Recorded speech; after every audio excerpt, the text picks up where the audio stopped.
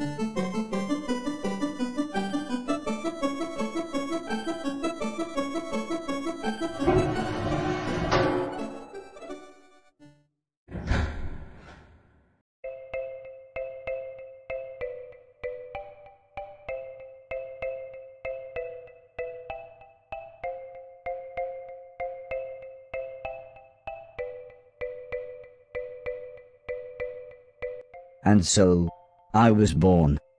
The first people I remember seeing were the old man, the old lady, and their daughter, Heather. After they'd said hello, the old man powered me down so he could install some software.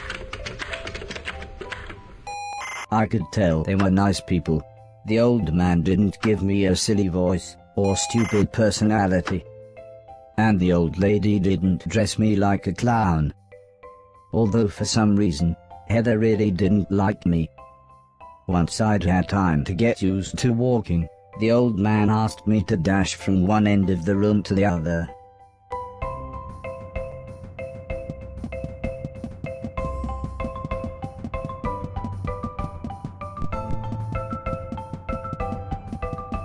Next, the old man spent a couple of hours building some wooden platforms. He said he wanted me to jump up them, but I must admit, I was scared. It wasn't until I saw Heather and her mother happily climbing up them that I decided it might be okay.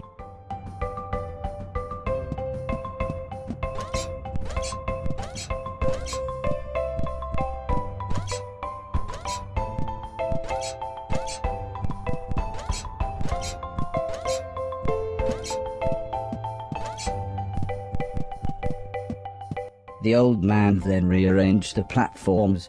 He told me to try to reach the other end of the room without touching the floor.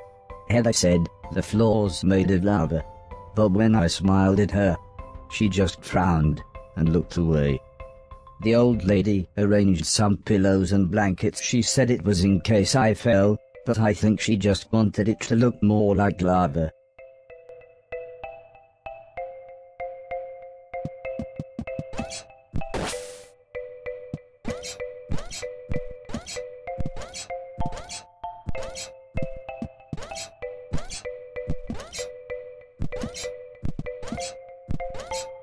When I reached the other side, the old man just smiled and said, "That'll do, for now."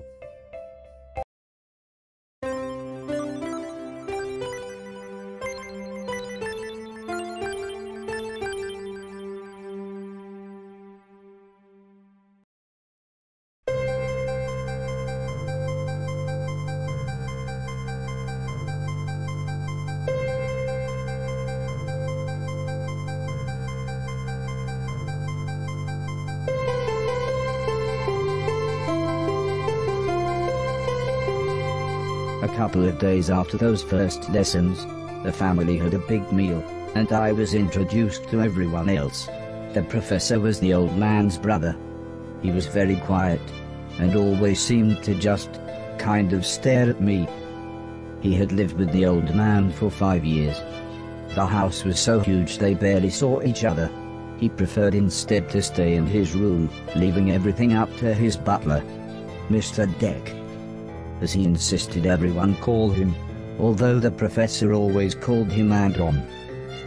For a while, he called me a yellow bastard, but the old man made him stop, as he thought it sounded racist. Mr. Silton was the old man's driver. Before he worked here, he'd gotten in with some bad people and was the driver in a post office robbery, although it all went wrong for some reason. Mr. Silton showed me a video of his band. I'm sure some people must like it, but I just found it terrifying. Then there was Alice. She was the cook. She was a nice old lady. When she was younger, she had been a TV chef. Then, years later, she had a small part in Coronation Street. Mr. Silton said, before she worked for the old man, Alice was quite a hoarder. She kept old newspapers and bicycles, and something about a pool in a shoebox. The next morning, the old man gathered everyone together to show them what I was capable of. "What else does he do?" asked Mr. Silton. The old man smiled. "He can help around the house." "Could he help me with my newspaper collecting?" asked Alice. "I'm not sure that's a good idea," said the old lady, "but he can do all sorts of jobs." "Yeah," said Mr. Silton, "shove a stick up his ass and he can do Deck's job." Now, said the old man, "we have company," pointing to some important-looking people.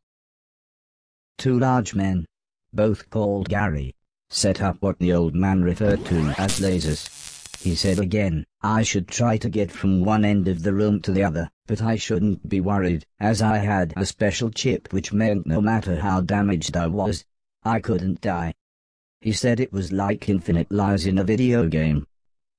But when he realized I didn't understand, he said he would explain another time.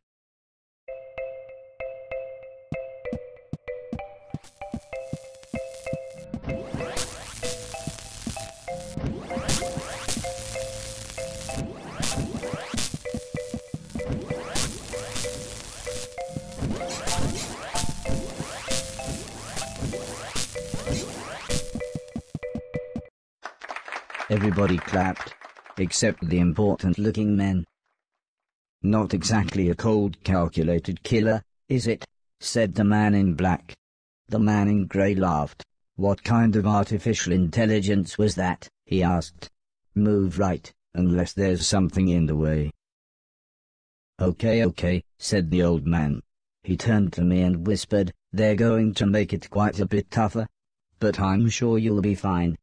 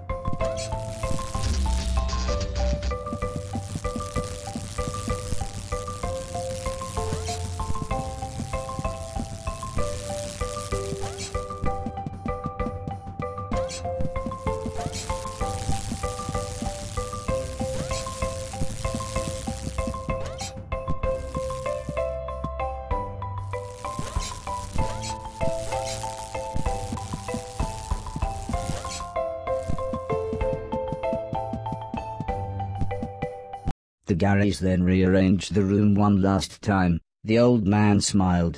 Now, there's no need to look so glum, he said. I'm still happy with everything you've done today. So this time, I was determined to do him proud.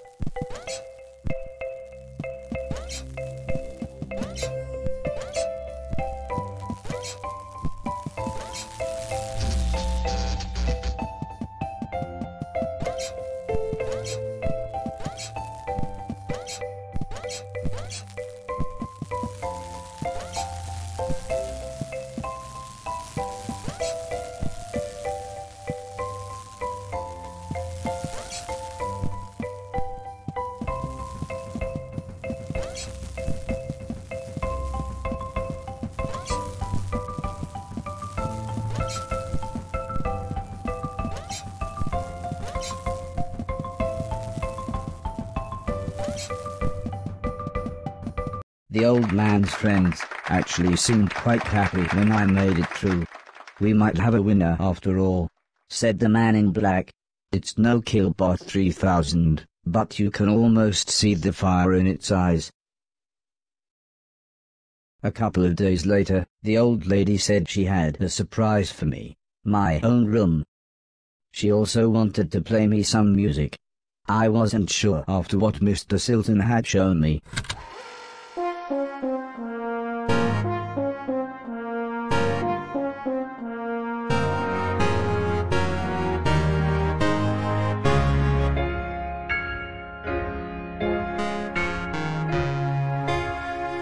As if music wasn't amazing enough, the old lady then bought me a television set. I couldn't believe what I saw. I watched everything I could. Comedy, drama, horror, sci-fi. Anything anyone wanted to watch I would happily watch with them. Then one day, the old man set up a small box. He plugged some cables into the television and said, "This is what I meant when I said video games." I played games at every chance I could. I took on everyone. I was unstoppable. I had enjoyed music, film, and television.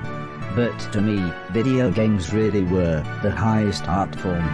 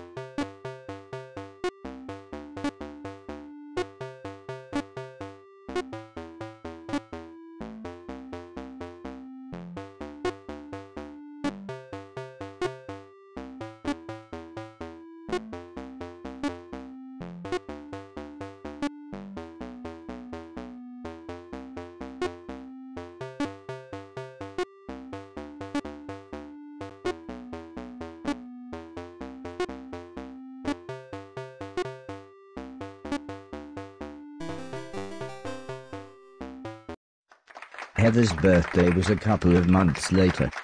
Her mum and dad had bought her a camera and arranged a day out by the sea so that Heather could take some photos, although I really don't think she wanted any pictures of me. When the old man asked the professor if he wanted to go, he frowned and said, "I can't believe you want to spend time with that thing, it could destroy the world." I wasn't sure what he meant, but the old man just smiled and said, "That's what you said about the Game Boy. Anton, how about you?"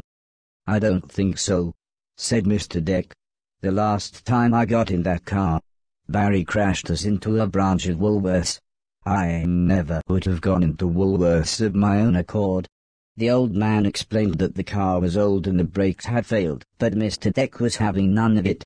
So Mr. Silton drove, and Alice came along for the fresh air.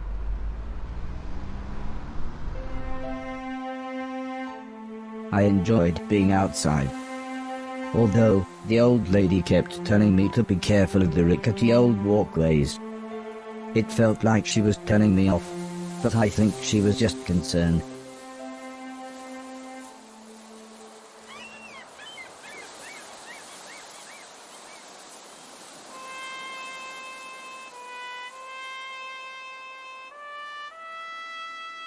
As the old man and I stood on the cliff tops, I could see something in the distance. I wasn't sure what it was, so I asked the old man. He said it was a battleship that had sunk in the 1940s. But he looked so sad when he spoke about war.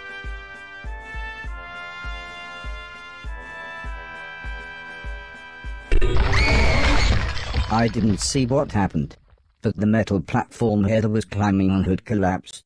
She was safe, even if the rocks she was on looked very dangerous. The tide was rising, and we didn't know how long the Coast Guard was going to be, so I offered to climb down and get her. The old man agreed, but said I should be careful, as Heather doesn't have infinite lives, like I do.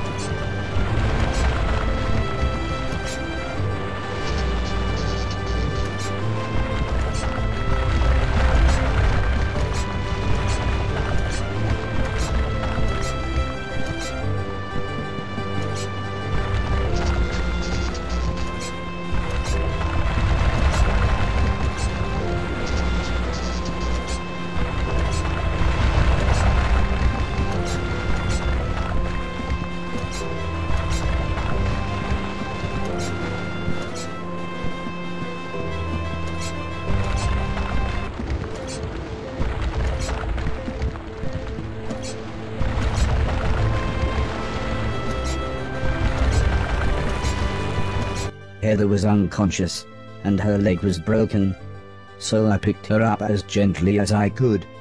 I decided it would be best if I didn't run the rest of the way.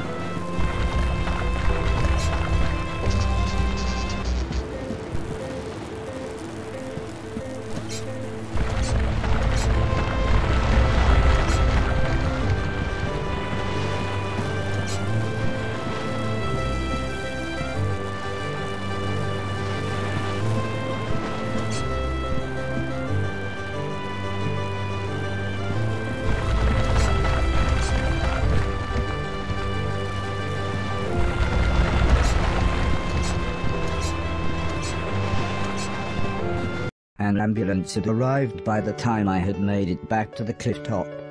The medics made sure Heather was okay, and then took her off to hospital. A few days later, we all went to see how she was doing. She was fine, but would have to wear the cast for a couple of months.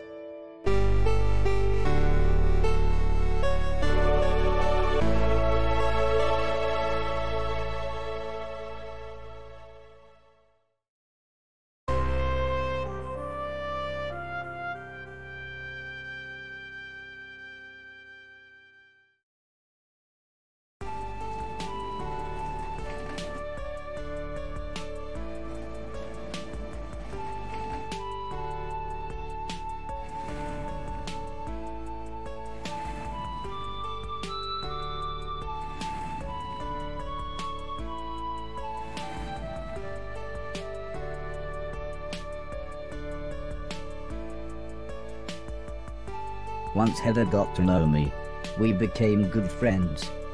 We enjoyed the same films and TV. She was also annoyingly good at some of my favorite games. After a while, she became very interested in how I worked. Soon she knew as much about me as the old man did, if not more.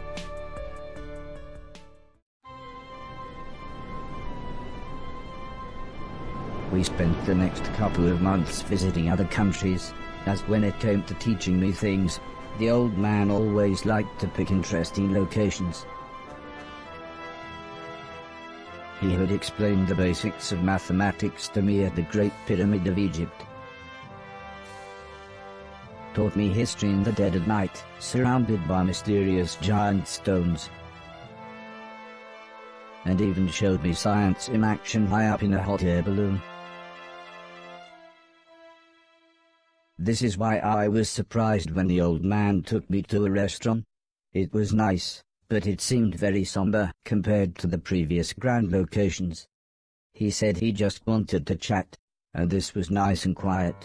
Plus it was his favorite place to eat. We talked about life, the universe, Douglas Adams, everything really. When I asked him why were we here, why did we exist, he just smiled and said, life is like a game, just don't expect to be finished anytime soon. When I looked puzzled, he said, well, everyone should have a purpose. So I asked him, what's my purpose? He thought for a bit, then said, so you want to be a real boy?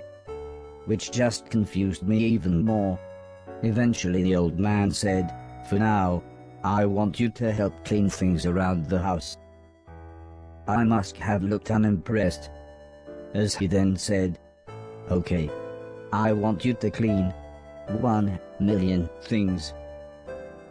It didn't sound like the meaning of life, but I suppose you've got to start somewhere.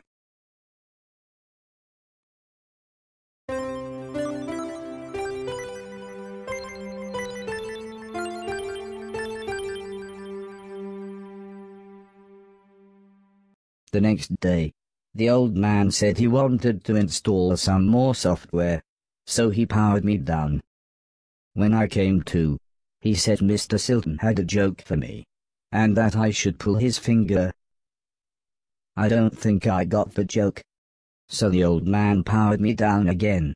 This time when I pulled Mr. Silton's finger, I got the joke, but it wasn't very funny. The old man then explained that he had installed a special chip which allowed me to clean away anything that was broken. He said it also tells me how many things are nearby, and how many smaller things are in a bigger thing. It all sounded very complicated, but he said all I really had to do was pause, and it would bring up all the information I needed. He then said he wanted me to find and clean all of the items in the room. He told me there would be some chains to climb, but that would be nice and easy, as I just had to press up. He then finished by saying, when I had collected all the items, I should come back here.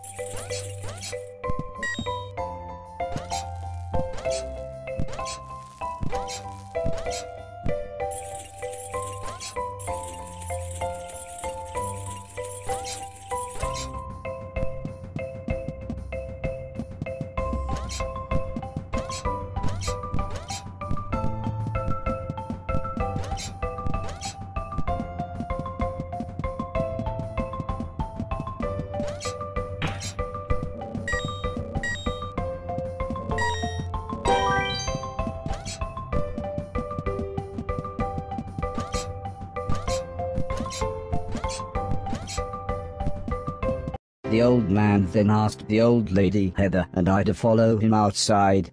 I was happy too, as it was a lovely hot day.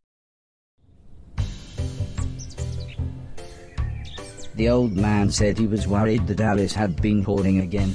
She had filled up a small barn with old bicycles and newspapers.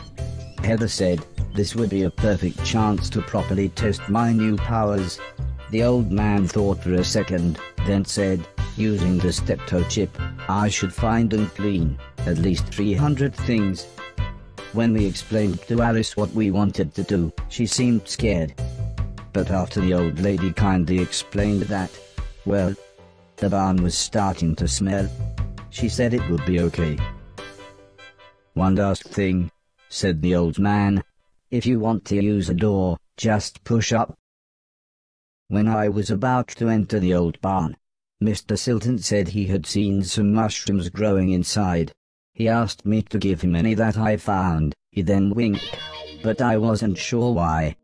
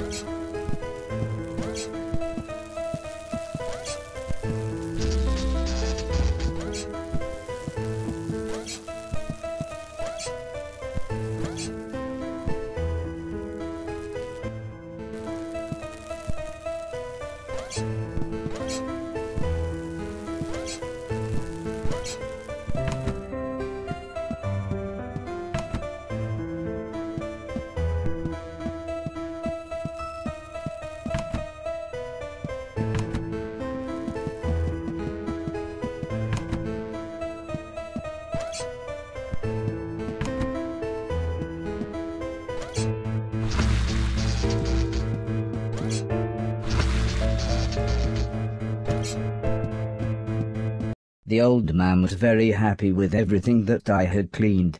But I think Mr. Silton was even more happy with his mushrooms.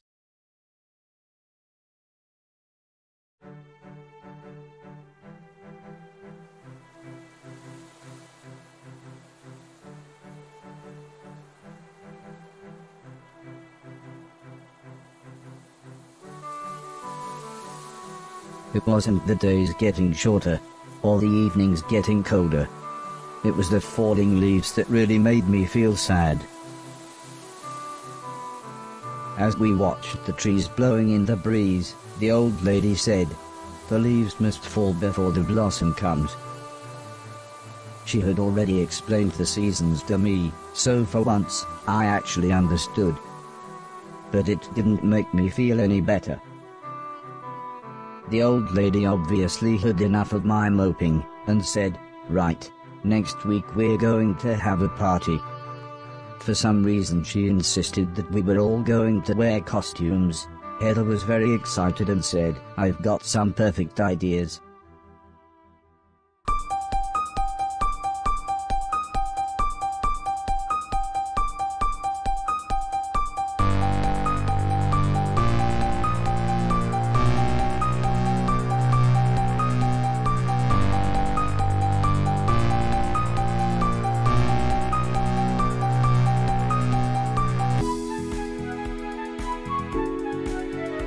It was terrifying. Everyone was dressed like someone else. I think I was meant to be some kind of pumpkin, as everyone kept shouting, "It's the Great Pumpkin." Still, at least Mr. Silton was having fun telling everyone his joke. And I suppose Heather's costume was quite flattering. After what seemed like forever, everybody left. and things got back to normal. Heather was allowed to watch a scary film before she went to bed, but I had to help Alice and Mr. Deck clean up. Coming to get you, Barbara. I wasn't happy about this, but the old man said if I was quick, then I could watch the end of the film with them. You're acting like a child. Alice was vacuuming, and Mr. Deck was taking down the decorations, so I thought I should clean up the plates and glasses.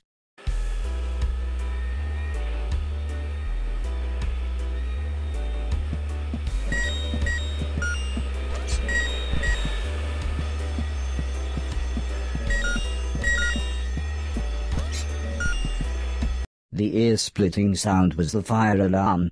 As usual, Mr. Deck blamed Mr. Silton, saying he was probably smoking one of his jazz cigarettes. But then the professor appeared. He said that there was something burning in the kitchen. Alice looked confused, saying that she hadn't cooked anything since the morning. We were all surprised when Mr. Deck opened the oven. Inside was a large black cloak and a slightly burnt pair of men's underwear. Suddenly the old lady burst in. She looked terrified. She kept shouting, "There's someone on the roof." When we went outside, it slowly became obvious that it was Mr. Silton. He was completely naked and playing his guitar. He shouted down, "When I finish this song, I'm going to fly." The old lady said, "Oh my God, I know this one, there's only about 30 seconds left." The old man then quickly turned to me and said, "You know what to do."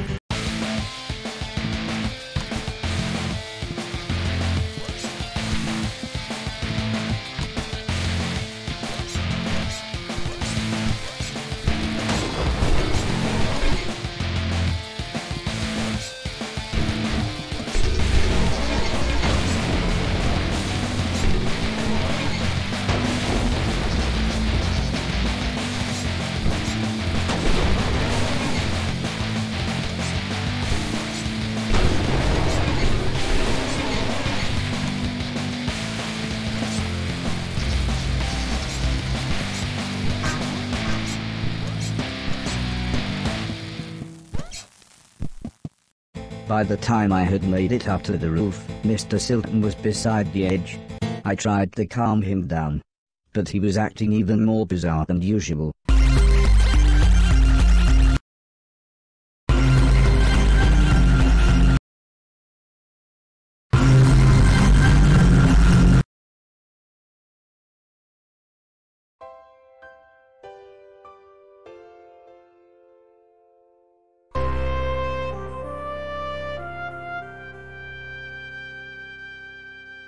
After an hour or so, Mr. Silton was fine. He said he had eaten some bad magic mushrooms. Part of me wondered why he hadn't doubled in size. Still, he was soon laughing and joking with the paramedics. One of them said he looked like the world's worst clown. I don't think Mr. Silton liked that, so he told his own joke. But that just made the other paramedic call him Marshmallow Marceau. I don't think he liked that either, but at least he was still in one piece.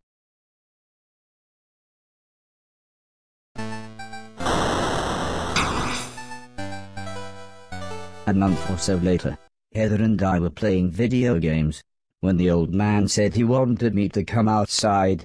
He said it had been a year since I had arrived, so he had a present for me. He placed the teddy bear high up on a wooden platform. He then told me I should try to pick it up.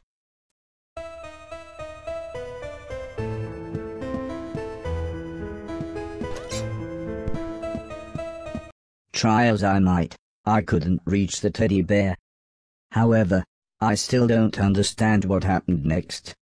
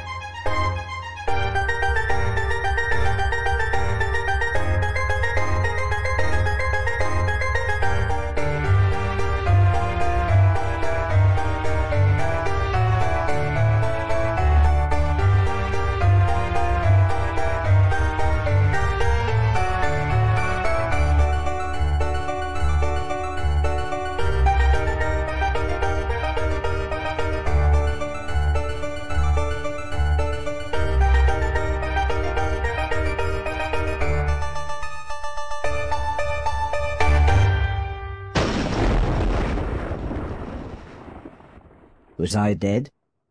Was this heaven? It sort of looked like the basement bathroom.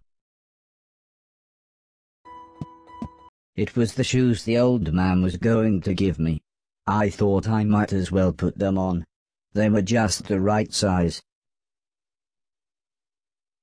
The old man's hat fit me pretty good as well.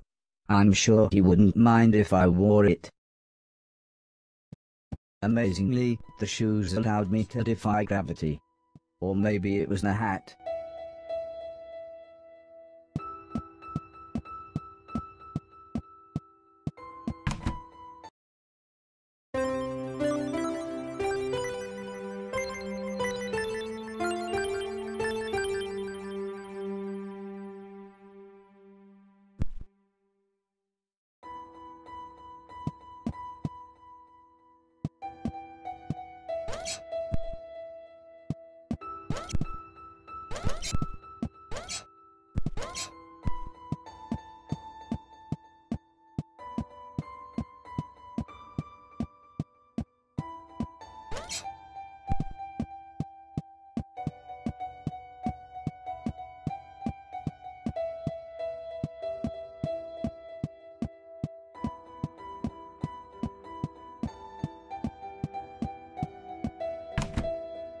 Part of the basement was flooded, and the stairs had collapsed. I didn't know what was going on, but I knew I wanted to get back upstairs.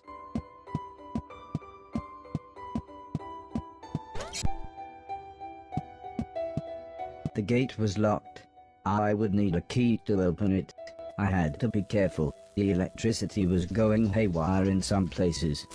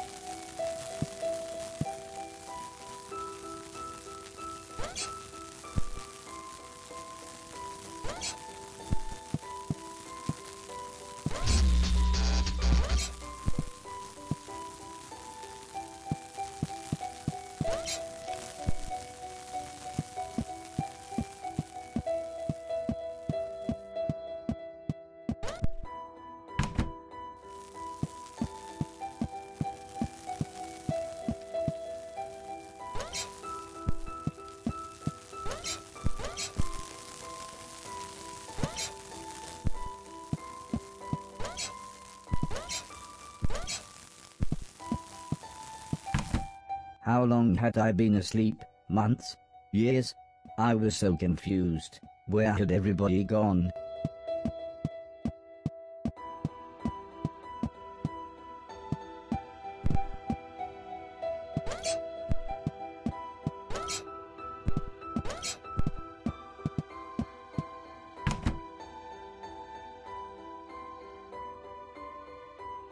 I was slightly scared. This was the first time I had been outside on my own.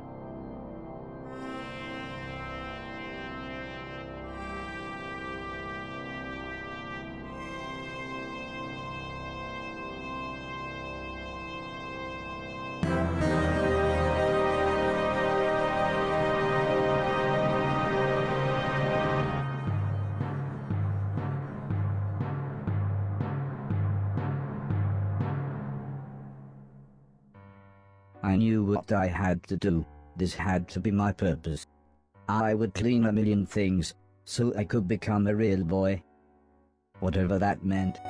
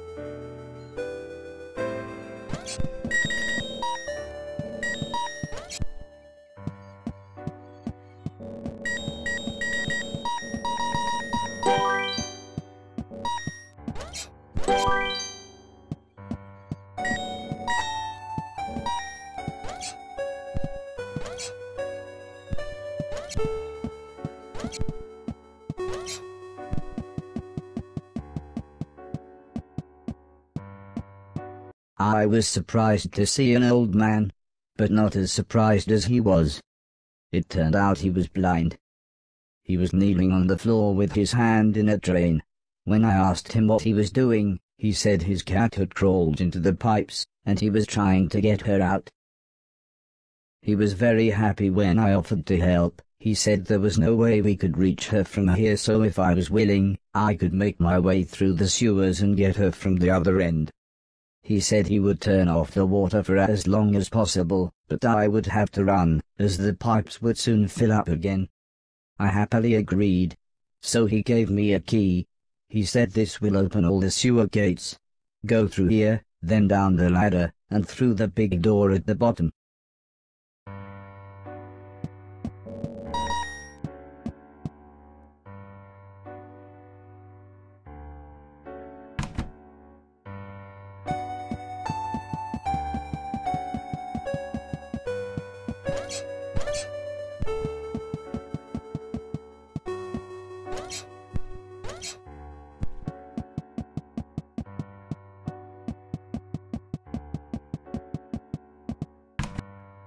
I better run.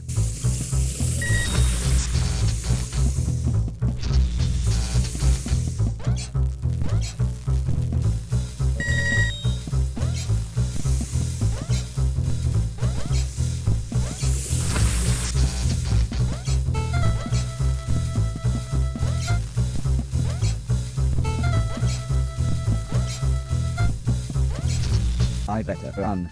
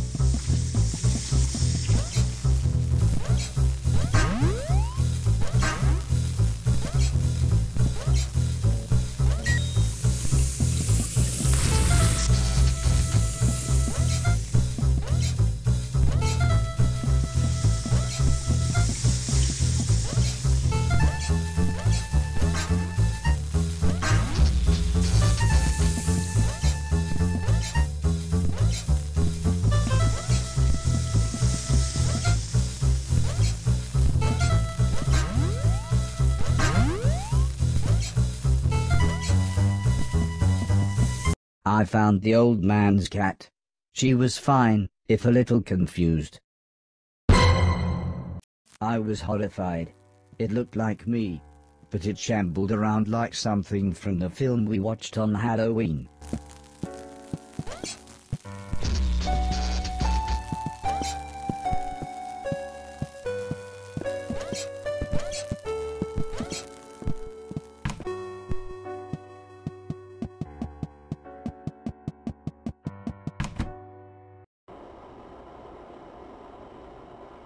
The man was happy to have his cat back. He looked so content with her sat on his lap.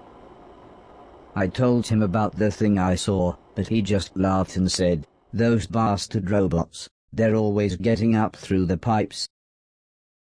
Don't worry though, it'll never get through the big doors. If I had my way, we'd have blown up the lot of them when we had the chance." I wasn't sure what he meant, but I decided now wouldn't be the best time to tell him I was a robot. The man laughed and said, "Don't worry, I know who you are," and told me that he knew the old man.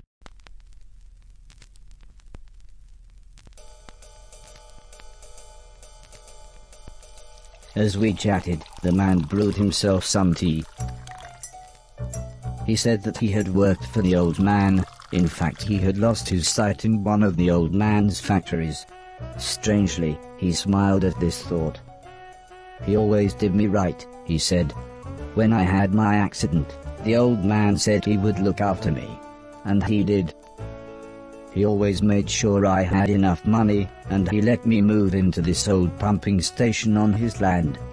Which reminds me, I have something here for you." He rummaged around behind a cupboard.